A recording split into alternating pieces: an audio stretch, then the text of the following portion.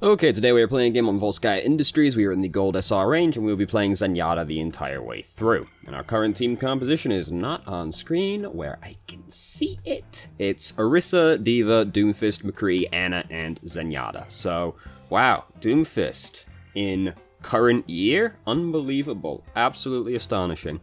Orisa, D.Va, not your ideal combo of tanks, because if you're going to have Orisa as your main tank, usually you'd go Roadhog as the off tank. I mean, not to say you can't do Orisa and D.Va, it's fine. It's not the optimal setup, basically, or one of the optimal setups. There are several optimal setups, which is a little counterintuitive if you think about it, but I mean, you know, very little about the world is particularly intuitive, to be honest with you. So anyway, let's just start the game instead of talking about whatever the fuck I'm talking about. So, we've got to defend Volskaya first, less arduous than attacking it. We are sitting real far back right now, and then coming up to charge every now and then, to see if we can get somebody. I will point out that, being this far back is a little scary on a map like Volskaya, because, and Ana's above us as well. The thing is, if we're all the way back here, we can't see if anybody, goes across the side, right? So we're kind of dependent on someone telling us that. But we also have to keep an eye out, because if somebody comes up behind us right now, like if somebody like Tracer goes around the left-hand side, nobody calls it out, nobody notices her, or whatever, and she gets around the back of us, we basically just die, because we are pretty far away from our teammates, all things considered. So if we get jumped this far back by someone, and we didn't know they were coming at all, we probably die before we can get to our teammates, unless, like, we or they react really quickly. Like, you do want to be further back as Zenyatta. You don't want to be up on the front line, honestly, but I will just want to point out, though, I found Sombra, how about that? Do just want to point out, though, that if you're going to sit far back, you need to be, like, really vigilant of the areas around you, because if somebody sneaks up on you and you're far away from your teammates, they got a long way to go to get to you, to try and save you. It's particularly important for someone like Zenyatta, who has no method of self-peel, and is pretty dependent on teammates actually helping him. Because Zenyatta's escape is Transcendence. Right? Like, it's a little bit sad for Zenyatta. And I mean, Ana's right next to us, so that helps as well, as long as, you know, Ana's paying attention. You do want to be far back on the hero. I'm not saying you want to go up on, like, front line as Zenyatta, but it is worth thinking about still. Like, what can creep up on me? What can cause me trouble, pretty much? So, we do want to... I don't think it's really usually worth keeping Harmony Orb on the tanks as Zenyatta, because Zenyatta's not really good at healing up big health pools very quickly, unless he's going to use Transcendence, I guess, because... the Harmony Orb is not exactly a fast method of healing. I prefer to keep it on the DPS heroes or the support heroes, just because he's not great at healing up huge amount of hit points very quickly. You're better off leaving that to the main healer, and then you can worry about the smaller health pools and let the main healer worry about the big health pools, because they're more equipped to deal with that than you as Zenyatta are.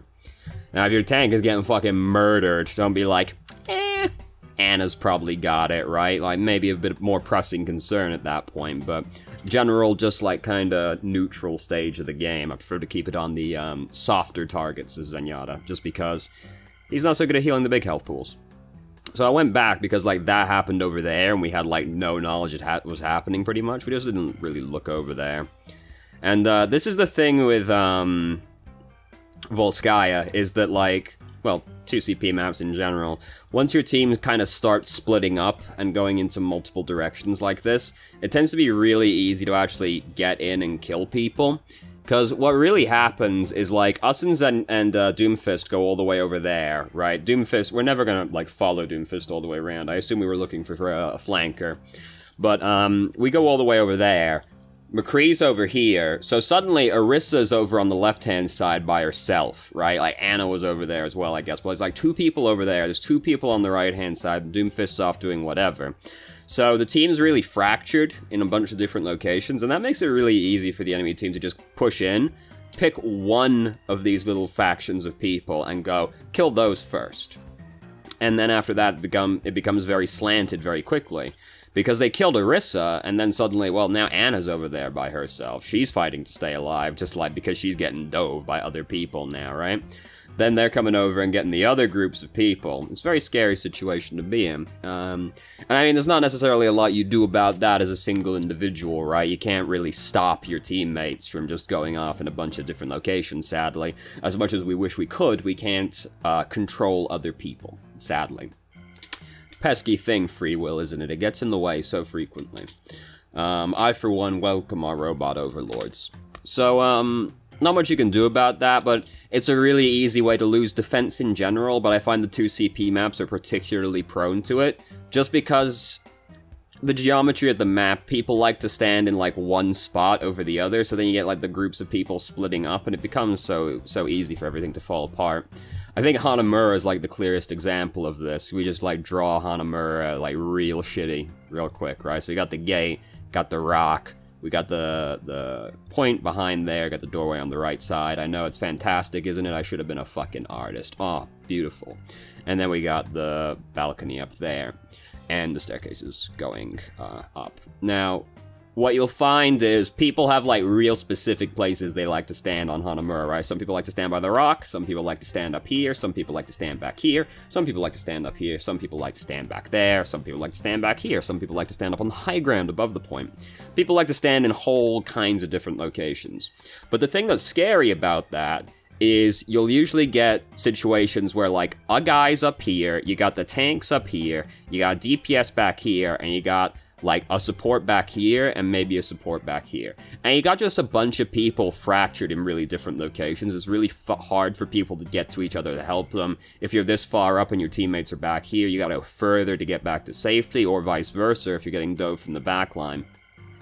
So, and you're just really vulnerable to getting dove, right? This is why, like, dive comps love that kind of setup, right? Because you go, well, you got a guy up here by himself, so you jump on that guy, kill him, like, immediately, because he's, like, a mile away from any kind of group of people that can help him, so you just kill him immediately, and then, bam, it's a 5v6 immediately, so then you go, alright, well, what else is going on? You got, like, one guy back here, that guy's next, then these guys are sprinting back away from the front line to try and save them, and then you got the rest of the people that didn't dive in following in after them, and then this group's getting pinched between them, and it can all fall apart so quickly. And, I mean, you know, again, single entity in a game, there's not a lot you do about that, but that's, like, the way things always immediately fall apart, and I find the 2 CP maps are so prone to that just because of their geometry. Not so much on Paris, because Paris has done a magical thing where you only really have one place to stand. Right? Like, first checkpoint at least. There's only really one place you can stand on Paris. There's not a whole lot of locations you can be standing that are in any way sensible to be standing in, right? So, your team is very consolidated on Paris without even really trying, I find. Second checkpoint, it all falls apart. But first checkpoint, Paris, it's all very consolidated, and the attacking team has to do the fucking Death Star trench run right at the start of the round. It's a nightmare. So, you know, not a lot you do about that as a single entity, but I think it's interesting to talk about, and that's kind of like why I see things fall apart so quickly. As soon as your team starts fracturing into different locations, it's so easy for one group to just get killed, and then it's immediately in the enemy team's favor as soon as they kill one group. Yeah, team unity is a big thing, but I mean, what can you do about that as one guy, right? So, we're sitting back here, standard place to stand is Zenyatta. We do have to be careful still, because it's really easy to get snuck up on here. People can sneak up on the left side, people can sneak up on the right side, so you do have to, like, be vigilant still, and it's kind of hard to see. Like, you can't really see if anyone goes left. You can't really see if anyone goes right. So you gotta be careful. Gotta, like, rely on your teammates calling things out, or just, like, vigilantly check the sides, pretty much. Especially if someone's like Zenyatta, where his escape is transcendence, right? You gotta worry about these things. So yeah, you know, we're sitting real far back. Because we also have a flanker, I like this. This is a good move we make, but, especially when you got, like, a flanker as Zenyatta, you really want to try and keep the Harmony Orb on the flanker as much as possible. Like, Doomfist is going to go off and do his own thing. And, like, yeah, you're not always going to have line of sight on the guy to keep it on him or anything like that, but or put it on him to begin with, but Zenyatta synergizes really well with flankers because he's the only healer in the game that can heal people while they're outside of line of sight, which flankers frequently are. So if you got like a flanker on your team, Tracer, Genji, even Pharah, like trying to get the Harmony Orb on that guy before he goes out to do anything is an important thing to try and do. Like Doomfist's out there doing shit right now. You know, you can't always see the guy, but it's something to think about with Zenyatta. He synergizes well with flankers for this reason. So I do like this, because we see this guy coming in, and we've got Transcendence. It's pretty clear what Weaver's about to do, right? So we jump down, bam, Transcendence immediately. We're right on top of them. We've, like, cut the whole thing off immediately, because Sombra also came in and emped. So if we did this, like, half a second later than we did, we got emped 100%, right? Because we just barely trans before she did that. There's Sombra right now, uncloaked, less than a second after we used trans. So we basically saved the point right here, because that move right there, that wipes the point if we don't use trans, like, right then and there. So, great job, us. And then we fucking iced Sombra as well. So feels good, man. Great job, us. We saved the point right there. Because that Reaper, Death Blossom, that was going to kill everybody. And then if we get emped, it's over. But we saw it coming, came in, headed the whole thing off before it was an issue. Great. And, you know, you gotta be vigilant for that kind of thing when you're playing Zenyatta as well, because if there's a Sombra on the enemy team, very high priority for Sombra is hack or emp Zenyatta, because, I mean, emp basically kills Zenyatta to begin with, right? Scrapes 150 health off you.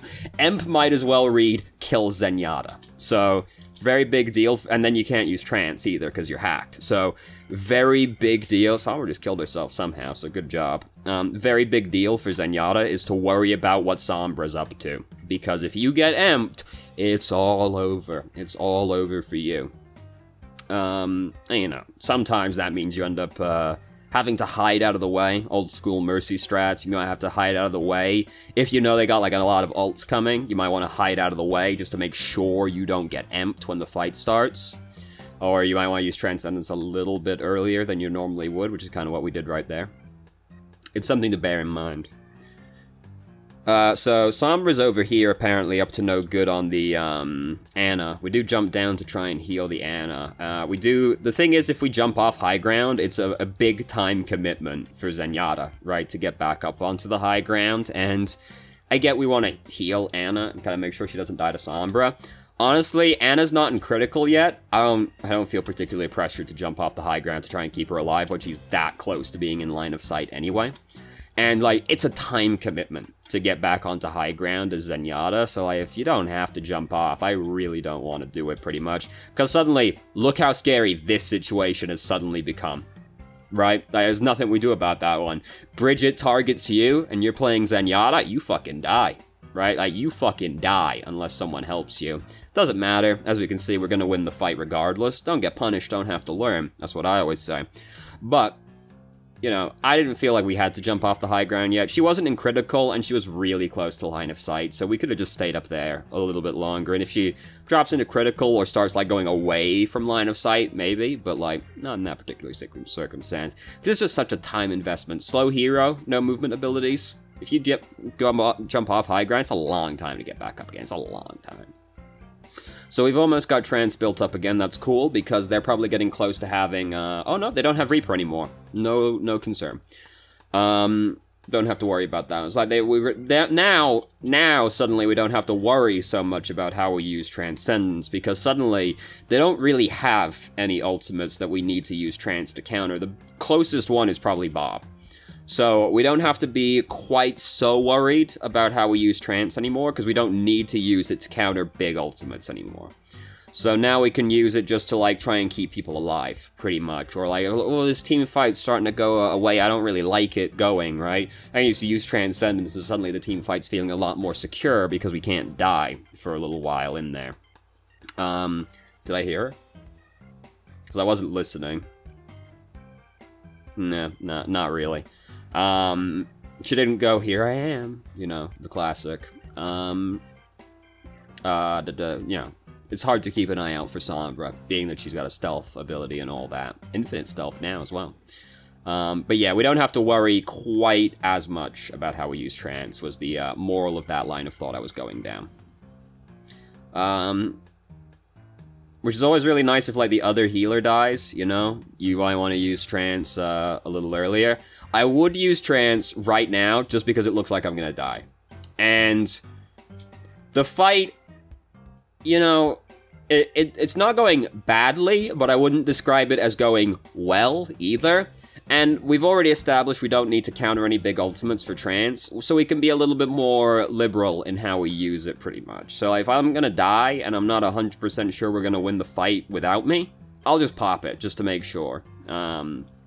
And if they got an ultimate that you need to counter with Trance, like they got Dragon Blade, or Nano Blade even, not that that necessarily saves you, but they got Dragon Blade, something like that, Death Blossom, yeah, then you need to think a little bit more carefully about that kind of use. But this kind of situation, we don't have to worry about that anymore. They don't have any of those ultimates. It's also important with Zen, I mean, it's important for everybody, but for somebody like Zen, your ultimate, how you're going to use your ultimate, is largely dictated by the enemy team's comp, right? So you want to keep an eye on the enemy team. Just push tab every now and then. Like, make sure everything's still in order over there. And, you know, it's good to do as every hero, just keep a track of, like, the enemy team comp and what's going on, what you need to worry about, what your priorities are. But for Zenyatta, so much of how you use your ultimate is determined by the enemy team. It's very important to keep an eye on. So there's Sombra. She didn't quite manage to hack us. Diva's currently purple. I was thinking about using this already, because I was like, I might have used it then, but then I saw Diva was purple, so I decided, nah, I probably wouldn't now. But now there's a couple people drop. Oh, did Anna get hooked? Is that what we did right there? Yeah, Anna got hooked. Okay, yeah, 100%. Keep Anna alive. If Anna dies, that's real bad for us, so yeah, 100%. And this is looking to be the last fight, so hey, smoke him if you got him, right? And hey, look at that. You know, we've basically won the fight. We gotta go through the procedure, but we win the fight. You can see there's not a lot of time left on this video, so we either crush them or we get crushed. There's actually not 4 minutes left on the video, so that might infer your vote right here. But yeah, maybe the video cuts off like 2 minutes early. You never know, right? It wouldn't be the first time we've watched a video that cut off like 2 minutes before the end. So, we've got a Reinhardt. I don't really worry about the team comp after the first part of the game, to be honest with you. Largely the same. Well, not really. I basically looked at it, I was like, Shield Tank, Doomfist, Anna Zen, same deal. No, it's kind of changed a fair bit. Both the tanks changed, so that's all I worry about. As someone that played a tank for like 12 seasons, that's what I worry about. To me, like, every team composition is, like, largely dictated by what the two tanks are. They got dive comp? Yeah, that's just because they got Anna. They got Diva, Winston? It's dive comp. Well, but the others are, Soldier, McCree, Anna, Zen. Nah. We got two dive tanks, we got dive comp. It's just we got two long-range hitscan DPS with the dive comp. It's a little weird, I know, but we got dive comp, man. Got an Orisa Roadhog, we got a bunker comp, but the rest of our teammates are Genji, Tracer, Lucio. No. We got the bunker comp still. There's only one person in the bunker. No. We got a bunker comp. So they've immediately lost Reinhardt, then Ashe dies immediately afterwards as well. Things went real bad for them. Could have put the, we got it on Doomfist, who's in a similar spot right there, though. I was gonna say we could have put it on Junkrat sooner, but to be honest with you, we are also justified in not moving it to Junkrat right now anyway, because Doomfist looks like he's in a similar position to Junkrat, and Junkrat was in line of sight to Anna, but he line of sighted himself behind the corner, so that's more Junkrat's fault than anybody else's. Don't do this if you're playing Sombra, right? Because, like, we killed her once because we turned around and she was just, like, standing perfectly still behind us. We just volleyed her right in the face, right?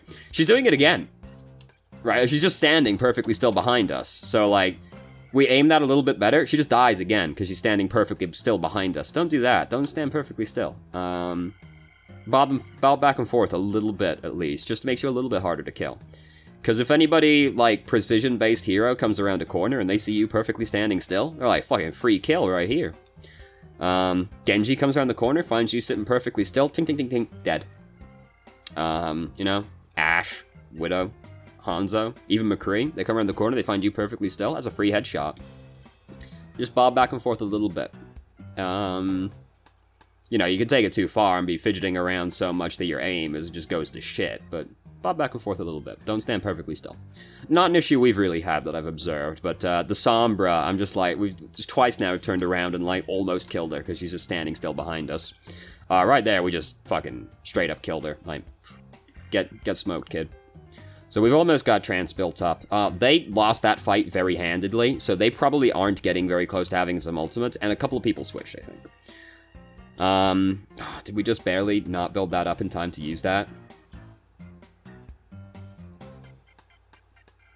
Damn.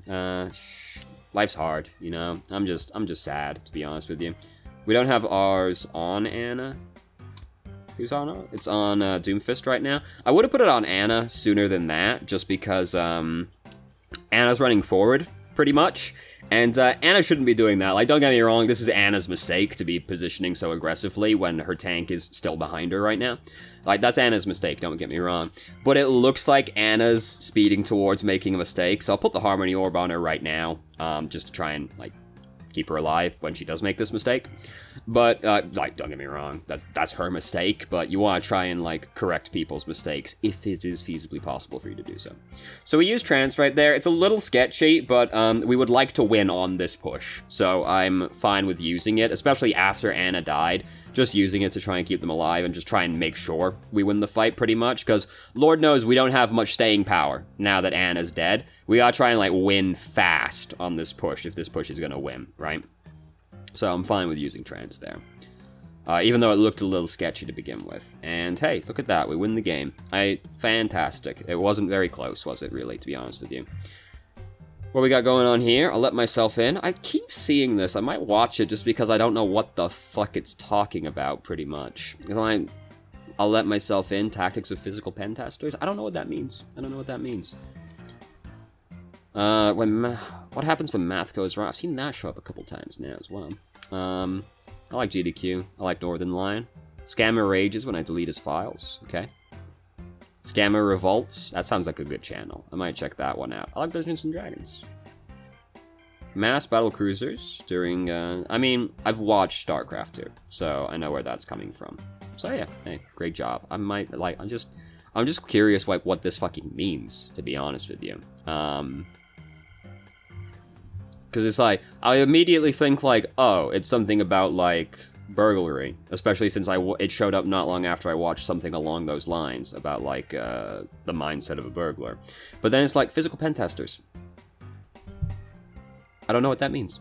Anyway, I'm also stupid, though, so it might be obvious, and I'm just stupid. So, pretty good Zenyatta game, to be honest with you. It's a game we won that wasn't particularly close, but pretty good Zenyatta game. You know, the email specifically said concerned about positioning, but I didn't see much issue with positioning, honestly. You know, I talked about it at length right at the start, but not necessarily because we were doing something wrong, just something to bear in mind when you're positioning carefully. And, like, good Zenyatta game overall. Not a whole lot to complain about. I felt we used Transcendence really well, which is a really big deal for Zenyatta. I didn't notice anything particularly egregious with how we were using our orbs, but I might have also just not noticed, to be fair, at the same time. But nothing stood out to me like how we were using our orbs wrong. I talked about Harmony Orb kind of at length, but just as something to bear in mind still. Yeah, really good Zenyatta game overall. Way better than the average gold Zenyatta, I would say. Way better than your average gold Zenyatta, who are extremely suicidal and extremely suicidal. You don't really need to go any further than that when you're talking about bad Zenyatas, really, do you, to be honest with you? So, thank you very much for watching if you did. If you have any... Let me just check the email real quick. Just like, make sure. I don't think there was a question in there. But I feel like I'm forgetting something. So it's best to check ahead of time, rather than realize I made the mistake later. Also, do not speak in this game because I feel calling discords in such low elos is more bothersome than useful. Yeah, I I personally hate when people do that anyway. I think it's so stupid, because you can just see what the purple balloon is attached to. I don't like that anyway, because I think people should just use their eyes. But that's me. I agree. The people in low SR are not going to capitalize on it, so don't worry about it. Nope, no questions. Alright, so thank you very much for watching if you did. If you have any questions, feel free to ask. I'm more than happy to answer. If you haven't already, you can join our Discord and ask questions more directly and have a conversation about them, or just shitpost with us. Started streaming on Twitch Tuesday, Thursday, Saturday, 7 PM EST till 10 or 11 EST, depending on how things go. There's a link to the channel in the description. And if you managed to make it all the way through the video and somehow still enjoyed it, please like the video and subscribe for more content of middling quality in the future, and I hope you found the video helpful.